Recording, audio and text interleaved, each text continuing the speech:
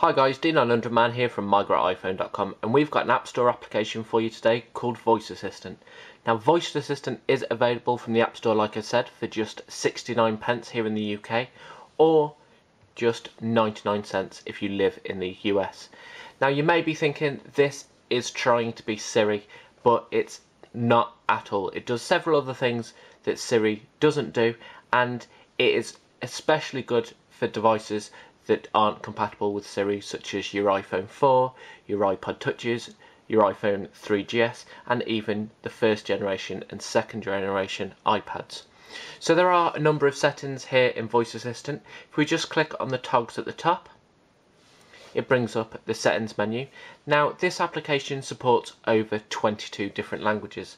So if we just have a brief look, you can choose from Cantonese, Chinese, Danish, Dutch, several English languages, French, German, French Canadian, Italian, Japanese, Korean, Mandarin Chinese, Norwegian, Polish, Portuguese, Portuguese Brazil, Russian, Spanish, Spanish Mexico, Swedish and Taiwanese Mandarin. So pretty much most languages are available in there. Now, there's also a setting to log out of all the services, and that's because this application integrates with things like Dropbox, Twitter and Facebook. There's an on and off toggle to detect when you finish speaking to Voice Assistant. There's also a beep that will beep when you've finished or when you start speaking to it, and then there's a contact us, help and the version number. Now, if we just pop into help, you'll be able to see right at the bottom that Voice Assistant has nuance technology built into it, and that's the same speech detection and speech dictation that is built into Siri, so you know straight away that this application is going to perform really well. So let's go straight into the application. Now, if I just press this button here, it will start listening to my voice and hearing what I'm saying.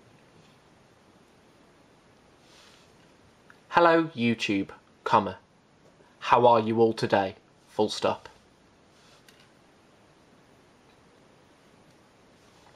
And you can see that it's not picking up the word YouTube, and I have that problem with Siri as well. That's probably my English accent, but overall it got everything else right.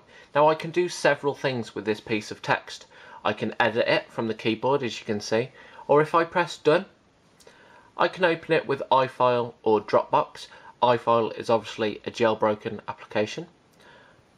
I can send it straight in an SMS or iMessage, and it will open up your preferred messaging application. I can email it and it will paste that piece of text straight into an email. I can send it over a tweet, and that integrates with the iOS Twitter functionality. I can update my Facebook straight from here if I just press Facebook right away, and it will update my status in the background, or I can copy it and use it in any other application that I like. So as you can see, Voice Assistant isn't actually trying to be Siri.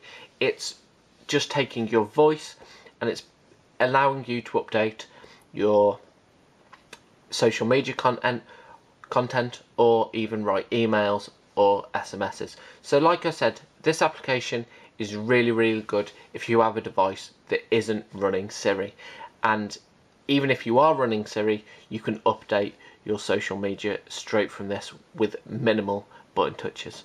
So this has been our review of Voice Assistant. Like I said, it is available in the App Store for just 69 pence or 99 cents if you live in the USA.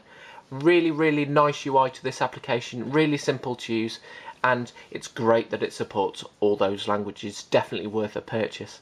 So thanks very much for watching. Please remember to click that thumbs up button and also the share button down below, and if you're interested in more of our videos, please click that subscribe button as well. So once again, thanks for watching, and we will catch you real soon.